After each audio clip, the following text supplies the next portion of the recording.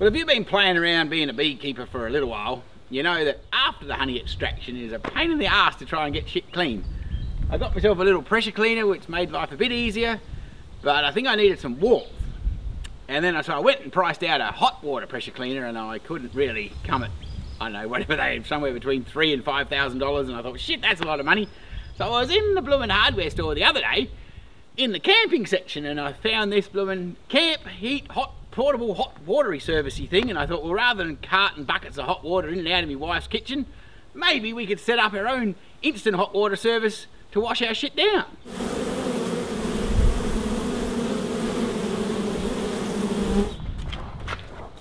Oh, and I thought, I was walking past this in the shop, and I thought, look at that, it says hot tap on the moves. And I thought, oh well, that's a lot cheaper than bloody $3 grand. I think it was 200 and something, so we'll put it together and see what happens. Rightio. All we gotta do is figure out how to put it together.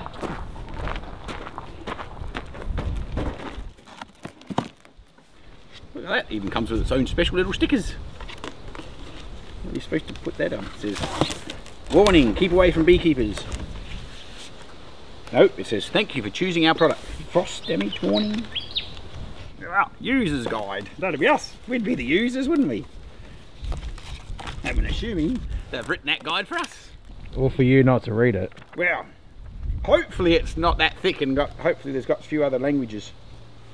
It says, step number 1, get your burly young son to do the work. Prepare for use.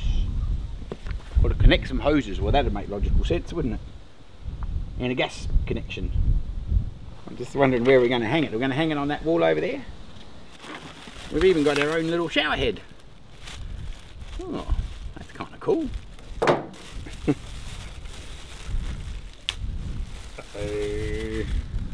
Shit, watch me break something. Hopefully that'll make a bit of a stronger jet there somewhere for hosing off. Anyway, we better get this sorted because the bees are turning up. I don't know, it probably isn't going to be good out in the wind. What do you reckon? Water output, gas input, water input. How bloody small is that? What do you reckon? Blue for cold and red for hot? That'd make sense, wouldn't it?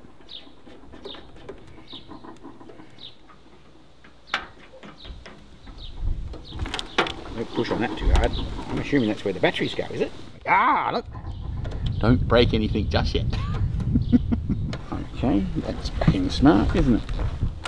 Come on. Oh, shit. Special little safety thing. Come on. What? Too bloody clever for their own good, these engineering people.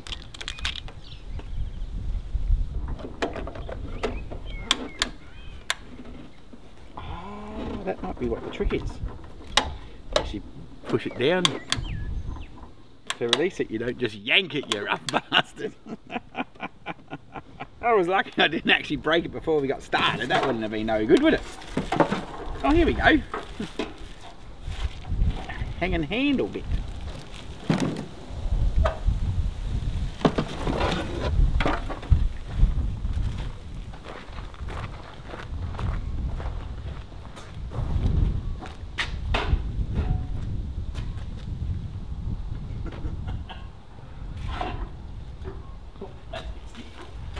Use that for a while. Okay. What do you reckon? Put some, I guess we just find the gas bottle, hook it up and see what the hell happens. How the bloody hell does it start? On, off. We better find the start button. Where's the go button? Dad, there's clearly instructions on the side of the box. Oh, up here. Quick start, it says here. The following is a basic guide only. Comprehensive information is in the booklet. Very good. Hang your tap. We've hung it up. Suitable ventilated surface.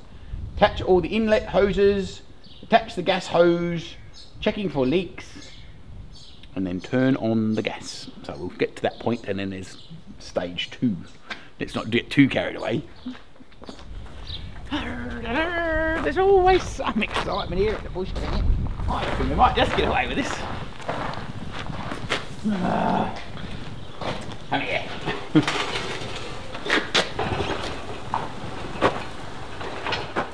Oh! I don't think we're going to be able to lower it down, but still.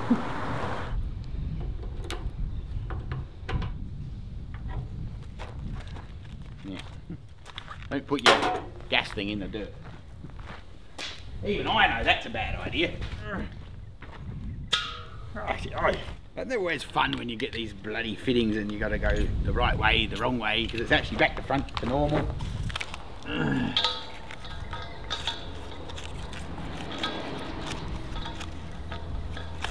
Oh, come on. Be nice to me. Here we go.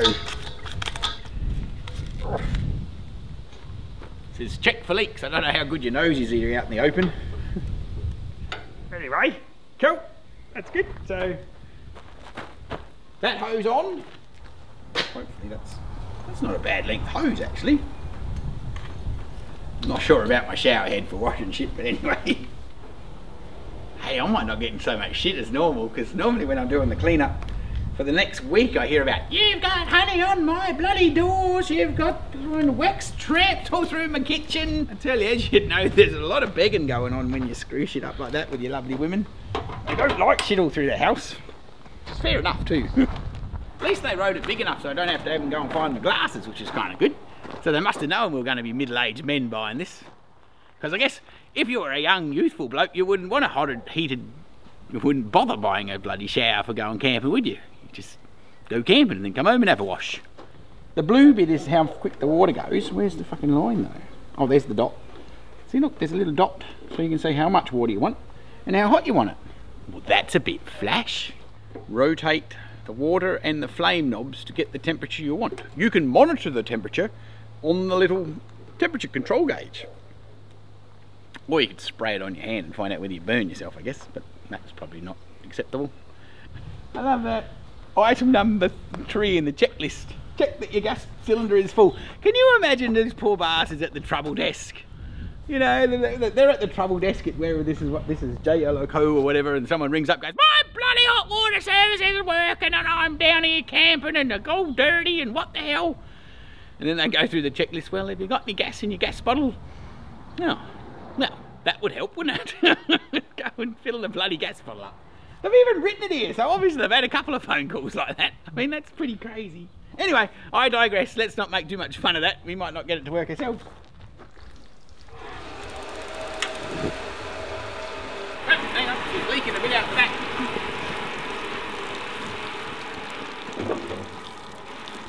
That's a bad start. What's going on with that? I would suggest that that's the rubber washer that we didn't install. So here I am whinging that it wasn't a very good seal, but it was all on me. Well, that would go there. Oh, hell. Let's see if we can't get that to go. I reckon we want it about as hot as it wants to be by the feel of that, because I don't think it's going to be real hot. I have a sneaky suspicion this isn't the hottest water you're going to get. I think we're going to have to install a bloody on-off tap. That's a little bit crazy, isn't it?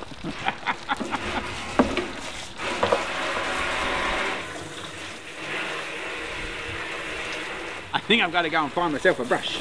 It's not terribly hot, but anyway, it's dissolving the wax a bit better. It's better than carting the bucket in and out of the house for 100th time.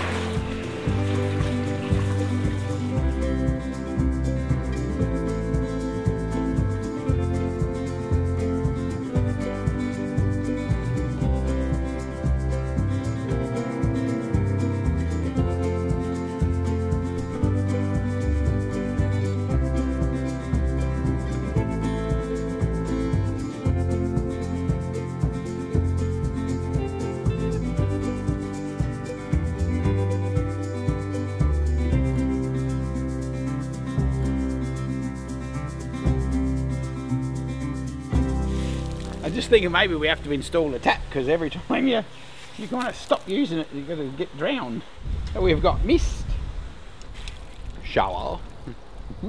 You've got to have a shower. I'm not sure about the jet, that's a little bit dodgy. but the mist seems to work good for cleaning. And then, just to add to the excitement, maybe we don't need a tap after all, because it's got an offsetting. How good's that? Yo, well, I reckon that's pretty good. I'll just put my little pressure cleaner on, whiz off the bottom of my pallet, and then I'll get Mr. Muscles here to help me carry the shit back in the shed. And then we'll be all covered all up and wait for the next bit of excitement.